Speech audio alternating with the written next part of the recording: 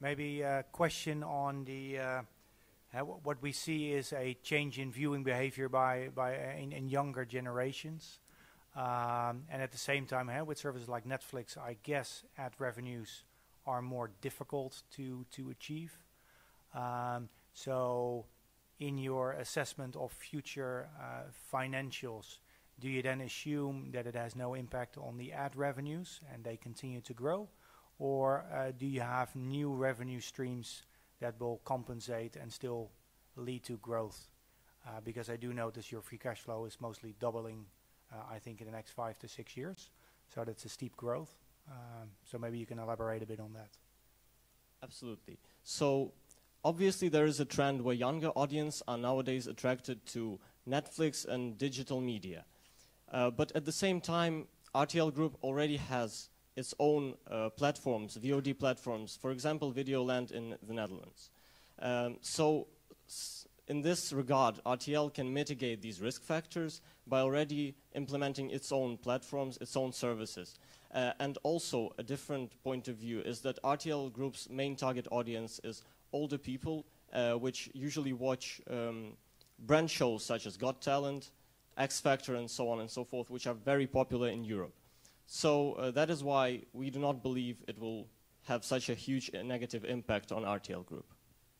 And in terms of free cash flow to firm in 2014, there is such a low level of free cash flow just because the high level of capex at that year, because the management of the company targets its new acquisitions being within the range of 200 till 300 million euros. However, that target was achieved only twice over a decade, in 2005 and in 2014, and as a result, such low free cash flow to firm at that year.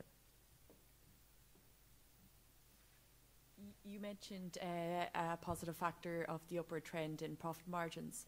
What is the main driver of that? Because it was quite a large increase in your numbers. Yeah. Thank you for the question. First of all, we assumed the increase in RTL's EBITDA margin that is primarily caused by two factors. Firstly, it's implementation of cost efficiency program within the group, and which stands for the effective allocation of companies' expenditures within all the profit centers. And the second is the recovery in Fremantle's operating margin. Fremantle is a production company of RTL Group, and because of the current poor performance of Fremantle Media, the management of the company assumes that the recovery will take place in the middle run, so we assume the recovery till 2019. Yes, thank you. A single party owns more than 75% of the company. How is that reflected in the board of directors composition? Okay, so we believe that RTL's corporate governance is still quite transparent and on a very high level, despite Bertelsmann owning 75% of its stake.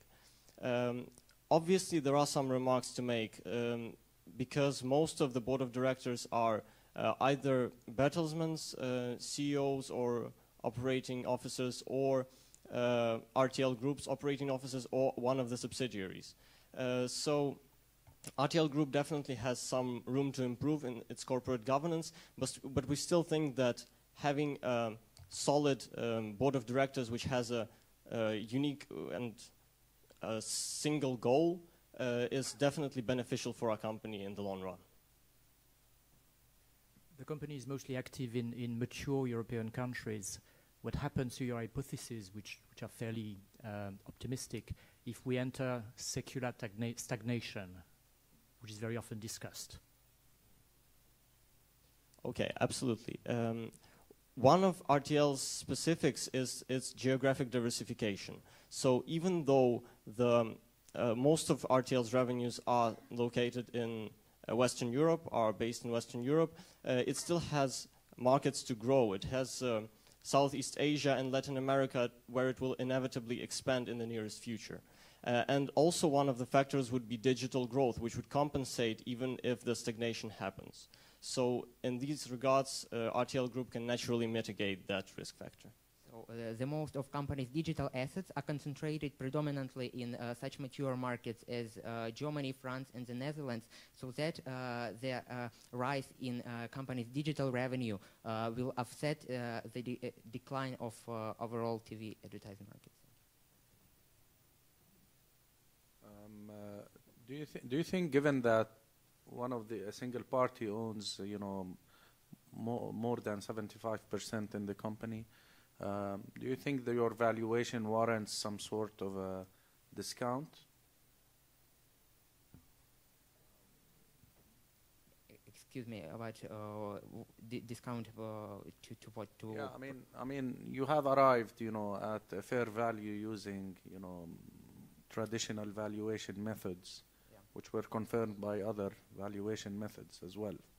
But do you think, given the lack of control that any shareholder may have, warrants some sort of a discount to the fair value that you have arrived using your valuation models? So first of all, we think that there would be no discounts associated with the major shareholder Bertelsmann. Firstly, because the RTL Group and its main shareholder Bertelsmann Corporation have common priorities in expansion of their media businesses. Because RTL Group is one of the key strategic holdings of Bertelsmann and accounts for 60% of operating profit of Bertelsmann, so that we don't think that the discount will take place. Okay, thank you. What is their, you mentioned the dividend yield of the company and the changes in that. What is their dividend policy, and what's been causing the change in yield? First of all, it's the peculiarities of media and entertainment industry, as the company, namely RTL and its main rivals, try to pay as much dividends as they can, so that the dividend yield in this industry is pretty high. And what about future? We assume that the dividend of RTL Group will lie within the target of 50 to 75% of companies' net income attributable to RTL shareholders.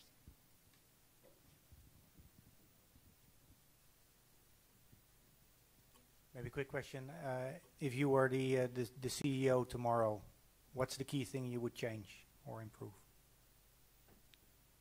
The main idea is to recommend to the company to enter the market of Latin America, because it's also the rapidly growing market, and the company doesn't have any already launched channels there. Moreover, it is worth to launch more pay TV channels in Asian markets as emerging, and it is also very important to increase revenue from retransmission fees and expand non-linear TV for digital segment, and also increase drama production and create content, especially for digital platforms, as it is one of current trends in this industry.